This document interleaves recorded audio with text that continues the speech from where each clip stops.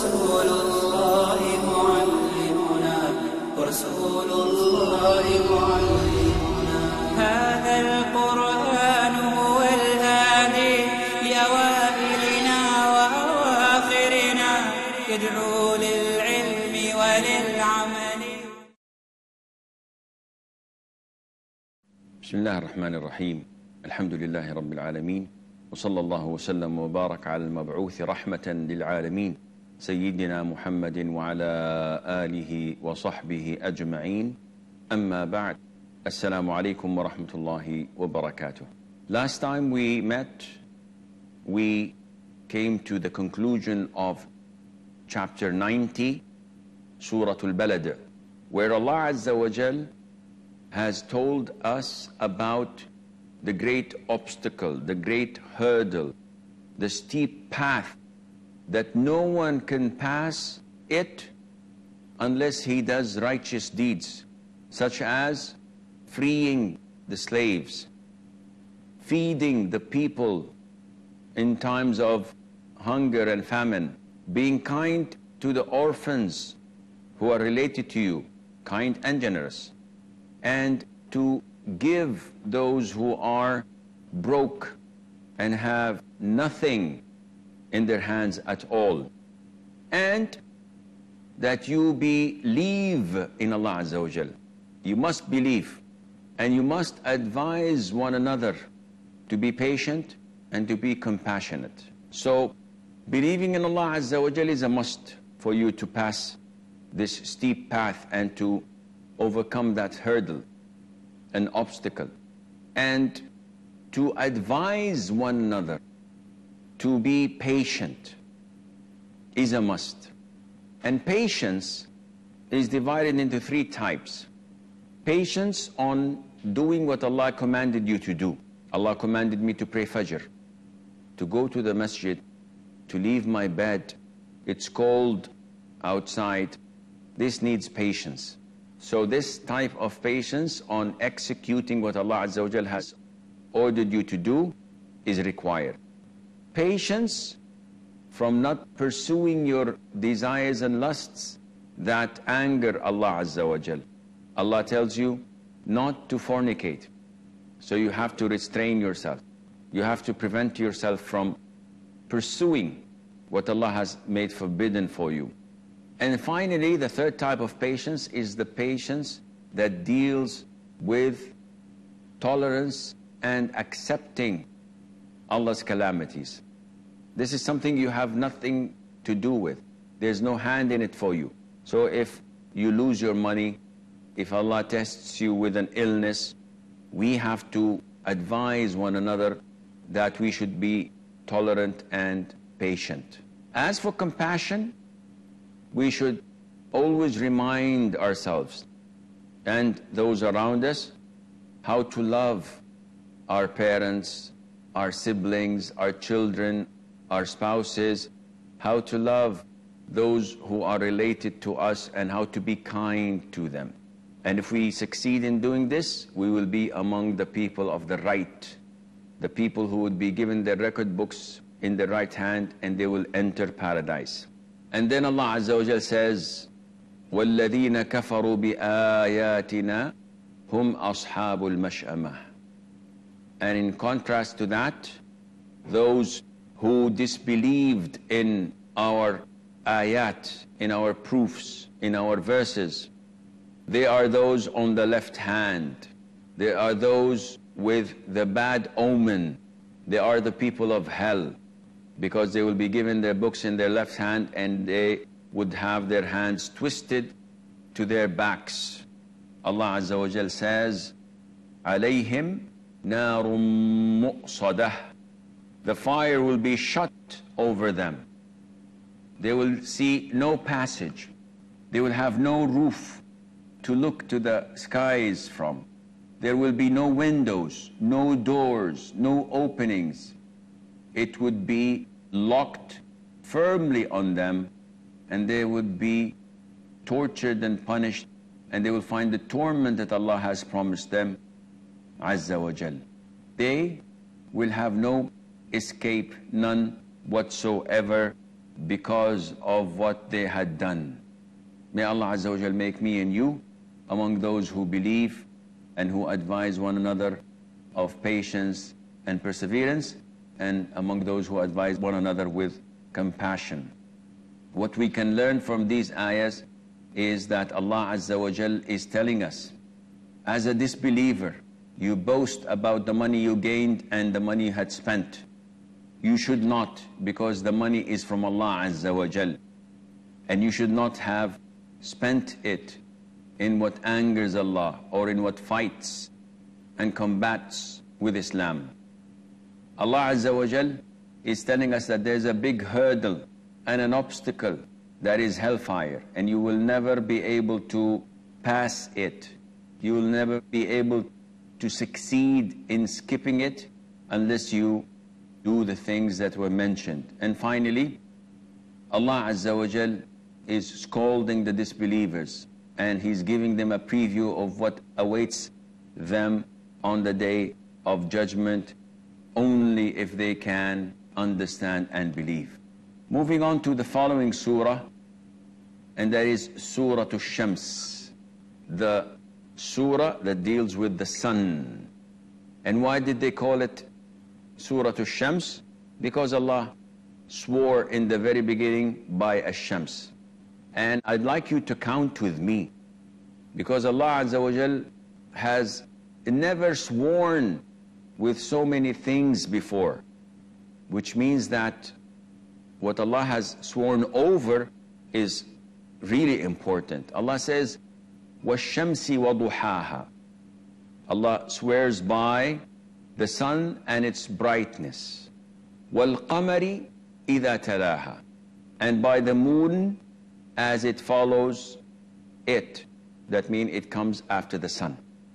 And as the sun is indication for the daytime, the moon is an indication for nighttime. And we spoke before about the importance of the sun and how, with the grace of Allah, it is a source of life.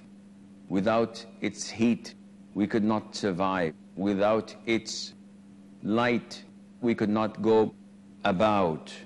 So Allah Azza wa Jal is swearing by the sun and the moon. وَالنَّهَارِ إِذَا جَلَّاهَا. And by the day as it shows up brightness. So Allah swore by the sun, now He's swearing by the daytime, which is an indication of the sun. وَاللَّيْلِ إِذَا يَغْشَاهَا. And by the night as it conceals it.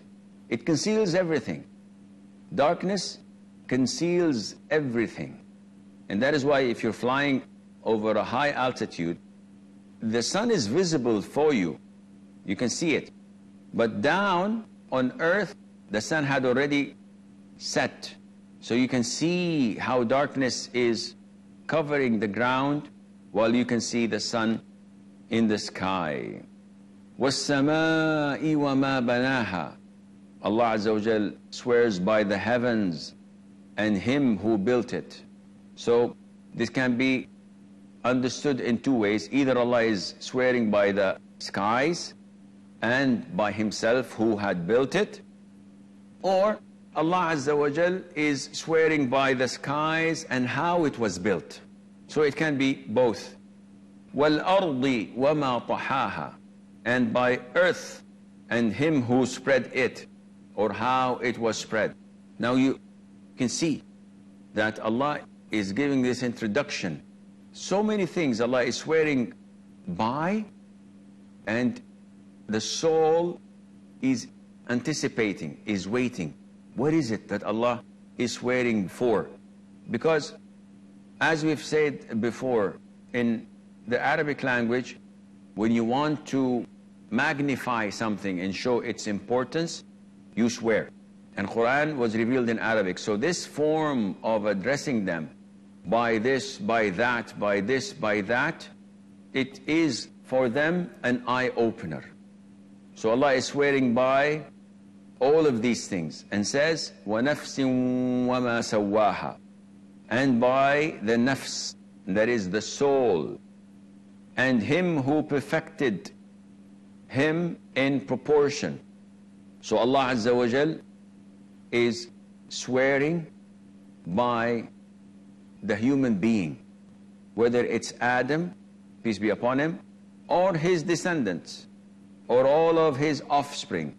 Allah swears by the creation of this soul and how perfect it is and how Allah made it in the best of proportion.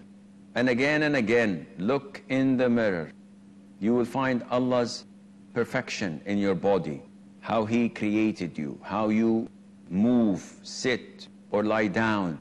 All of these are beyond human calculation. This kind of perfection and excellent proportion is only from Allah Azza wa Jal. So Allah is the one who created the individual, the soul, and He made it in perfect form and proportion. فَأَلْهَمَهَا فُجُورَهَا وَتَقْوَاهَا. Then He showed him what is wrong for him and what is right for him. Not only Allah Azza wa Jal created us, He did not leave us to move astray or to go around without being directed. Allah Azza wa Jal did not leave us to our own whims and desires. Man does not know what is best for man. And that is why you have parliaments, you have people legislating to their people. And every few months or years, they change the constitution. No, we were wrong. No, it shouldn't have been this way. And they keep on changing and changing. But the law of Allah Azza wa Jal does not change. Because Allah, the creator of man, knows what is best for man. And that is why Allah is the one who guided the soul, and He knows what is best for it. We have a short break, so stay tuned, and inshallah we'll be right back.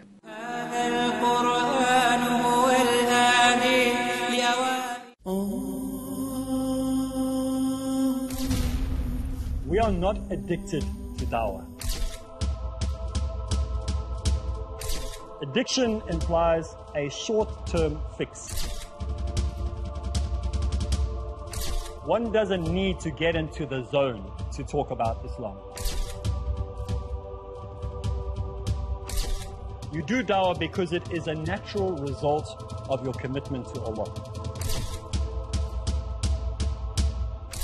If you don't talk, people are going to walk.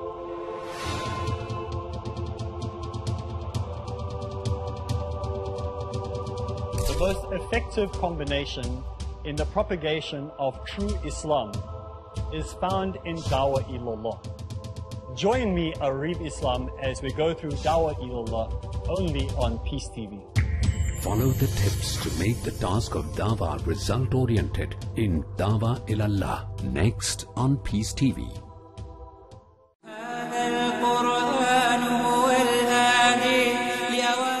Assalamu alaikum and welcome back. So Allah Azza wa Jal is the creator of the soul, and He perfected it and made it in the best of proportion. فَأَلْهَمَهَا فُجُورَهَا وَتَقْوَاهَا. And after He created it, He did not leave it astray. Then He showed him what is wrong for him and what is right. So Allah guided the humans. It's up to you, but you have to bear the consequences. You want not to drink, you want to stay sober, alhamdulillah, this is good for you. And you will appreciate that when you see other drunkards around doing shameful things. Allah Azza wa Jal says that by all these things that I have swore by, and by the soul that I have shown the good and the evil, and I've guided, and I've given the choice, Allah says, قَدْ أَفْلَحَ مَنْ زَكَّاهَا. This is the most important topic and issue that required Allah to swear all of this. قَدْ أَفْلَحَ مَنْ زَكَّاهَا. He has succeeded. He has won who had purified himself. So all what we want, all what we seek is success. Yet success is relative. and you have to set your objectives to know whether this success is truly something that Allah Azza wa Jal is pleased with or not. وَقَدْ خَابَ مَنْ دَسَّاهَا. And in contrast, and indeed he fails who corrupts his own self. He has lost who corrupts his own self. And how would one corrupt his own self? By following his desires and lusts. You know this is bad for you, but you insist on smoking it. You know this is bad for you, but you insist on stealing it. And you know that it would bring you harm, but you cannot help it. You have to do it. So those who fail to purify themselves have lost. And this shows you that it is an important issue to take care of. Allah says, كَذَّبَتْ ثَمُودُ بِطَغْوَاهَا. Now if you fail to purify yourself, listen to what happened to the nations before you. كَذَّبَتْ ثَمُودُ بِطَغْوَاهَا. Thamud denied through their transgression. What prevented them from believing? It's their transgression. They would not accept what Prophet Salih had brought them. And we spoke about them and said that they are between Medina and Syria, to the north of Medina. And the Prophet ﷺ told us not to enter their homes or their villages without being fearful and while in the state of crying and weeping. Allah Azza wa Jal told us about their magnificence in building the structures and how good life was to them. Allah says, will you be left secure in that which you have here? In gardens and springs and green crops and date palms with soft spathes, and you carve houses out of mountains with great skill? Their messenger is telling them, do you think that this is all going to last? Allah Azza wa Jal sent to them Salih, peace be upon him, and they rejected him. And they demanded a miracle. So Allah got to them a huge, great camel, a she-camel, from the rocks. It came out without a father and without a mother. And they did not accept this miracle. Salih told them, she drinks from the well alone for a whole day. And the following day, you can drink from the well, which she would give you milk that would be sufficient for the whole village. They belied him and they slaughtered that she-camel. And Allah Azza wa Jal sent over them 3 punishments. He sent as-sayha, the awful cry, and al-rajfa, the quake, and the thunderbolt, as-sa'iqa. 3 punishment from Allah Azza wa Jal that completely destroyed them. كَذَّبَتْ ثَمُودُ بِطَغْوَاهَا. Because of their transgression, they belied. And what is their transgression? إِذِ انْبَعَثَ أَشْقَاهَا. They sent the most wicked person of them to slaughter that camel. فَقَالَ لَهُمْ رَسُولُ اللَّهِ نَاقَةَ اللَّهِ وَسُقْيَاهَا. The messenger of Allah, Prophet Salih, peace be upon him, warned them and told them that this is the she-camel of Allah that He brought to you. You should not interfere with it. And you should not definitely interfere with the day allocated for its drinking. Leave it. Don't come to it. فَكَذَّبُوهُ فَعَقَرُوهَا. They belied him. They rejected what he had said to them. They denied him. And they slaughtered the camel. And as a consequence, فَدَمْدَمَ عَلَيْهِمْ رَبُّهُمْ بِذَنْبِهِمْ فَسَوَّاهَا. So their Lord destroyed them because of their sin and made them equal destruction.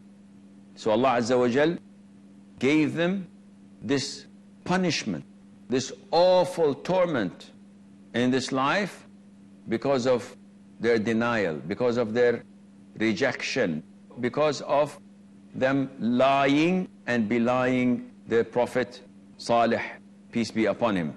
Allah Azza wa Jal had made it flat on them.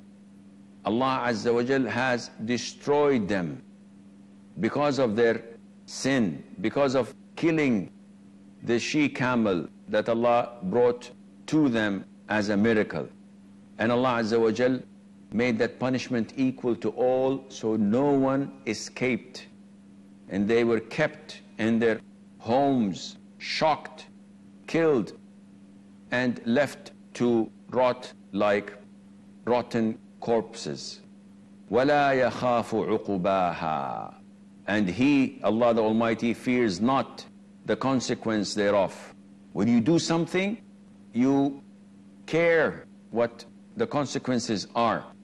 Not Allah Azza wa Jal. Allah is the owner of everything you see and hear. And that is why Allah Azza wa Jal annihilated them because of their disbelief. Despite all the warnings that they were given, despite all the miracles, and the greatest miracle is the she-camel, that wonderful creature that Allah Azza wa Jal has given them, despite all of that, they insisted on transgressing, on slaughtering the she-camel, on plotting to kill Salih and those with him, as mentioned in Surah An-Naml. They say, kill him, and then go to his family and say that we don't know who killed him, so many of us. All of these to show how ungrateful they were and why Allah Azza wa Jal had punished them with such severe punishment. From these ayat, we learn that your salvation depends on how you purify your soul and heart. Your salvation depends on your good deeds and your pure conviction. It doesn't depend on individuals to be your saviors or to be your protectors. It's Allah Azza wa Jal that you must believe in and purify your heart for. We learn that the things that throw people in hell are their sins. And Allah Azza wa Jal is warning us not to transgress, because transgression is always ending in hell. So always be fair, be just, and try to prevent yourself from self-destructing in this life and the hereafter. Also, we learn that Allah Azza wa Jal so many times repeat the stories of the previous nations, so that the Prophet ﷺ would be entertained and he would know that what he's facing from hardship is the same thing that all messengers and prophets of Allah had faced before.